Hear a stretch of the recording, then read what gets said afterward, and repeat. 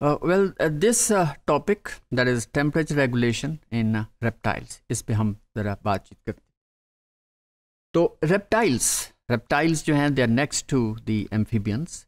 तो रेप्टाइल्स वो एनिमल्स हैं जो कि क्रीपिंग एनिमल्स हैं और इनकी बॉडी सरफेस वैसी नहीं है जिस तरह के एम्फीबियंस में है, क्योंकि it is covered over by scales. और इसकी एग्जांपल स्नेक्स हैं, टर्टल है, टॉर्टोइसेस हैं एंड सो ऑन, लिजर्ड्स हैं। तो इनकी सरफेस जो है वो ड्राई है, लेकिन कुछ ऐसे एनिमल्स बहरहाल हैं जिनकी इवेपोरेटिव सरफेस स्किन भी है।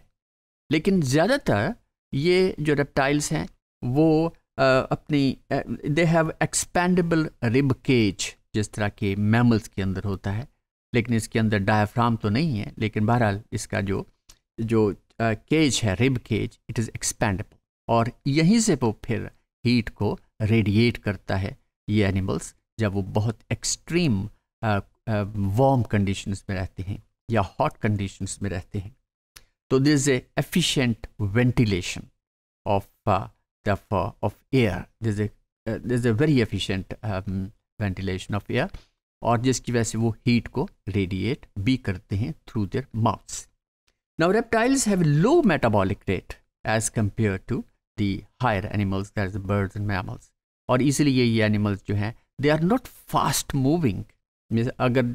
अगर हमारे जहन में लिजर्ड है, तो लिजर्ड के अगर हम पीछे चेस करें तो वो बहुत जल्द वो इनएक्टिव हो जाती है, स्लो हो जाती है, and then we can very easily catch hold of it.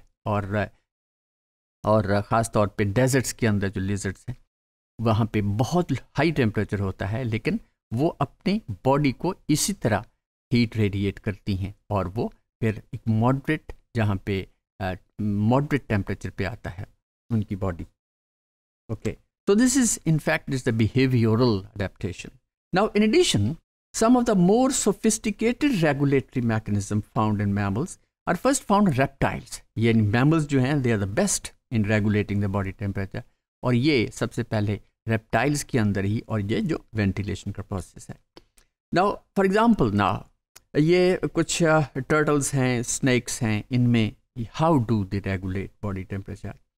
और कुछ रेप्टाइल्स ऐसे भी हैं जो कि डाइविंग रेप्टाइल्स हैं, और दे conserve heat bye routing blood through circulatory shunts.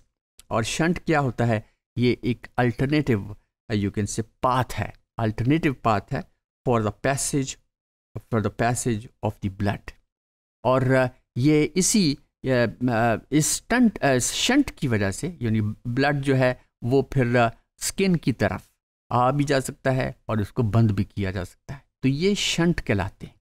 अगर टेम्परेचर बाहर रिलेटिवली कम है तो वो शंट बाहर के स्किन की तरफ वो कम हो जाएगा या फिर क्लोज हो जाएगा, और ब्लड ज़्यादा स्किन की तरफ नहीं जाएगा।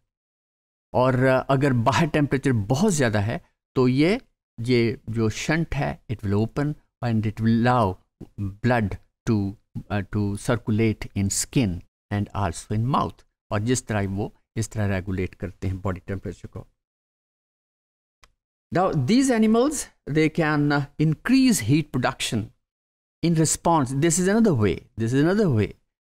और ये क्या तरीका है कि harmonically they can produce more heat, उनका मेटाबॉलिज्म फास्ट हो जाता है, ख़ास तौर पे थायरॉक्सिन में और एपिनेफ्रिन की मौजूदगी में।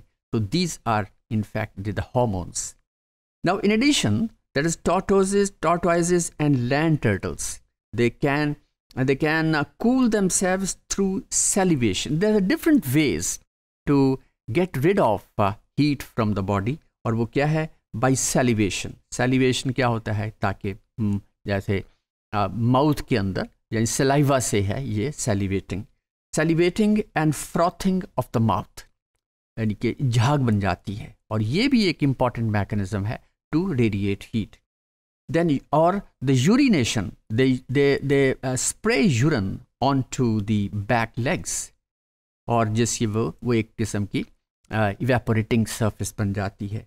और the moistening of the eyes and then panting का मतलब है हाँपना, और वो बड़ी तेज़ी से फिर हाँपते हैं, ब्लड और वेंटिलेशन फास्ट हो जाती है, एफिशिएंट हो जाती है to radiate heat outside. So these are the different animals which come under the heading of the reptiles. जिसके अंदर there's a tortoise, then there's a turtle, और ये एक और भी there's a small size turtle जिसे हम अपने हाथ के ऊपर भी ले सकते हैं, and then there's a snake. तो ये तमाम animals जो हैं they have there is the scales on their bodies, और they are dry skin, लेकिन फिर भी they have the adaptations to regulate their body temperature, जैसे हमने explain किया. So this is all about the temperature regulation in reptiles.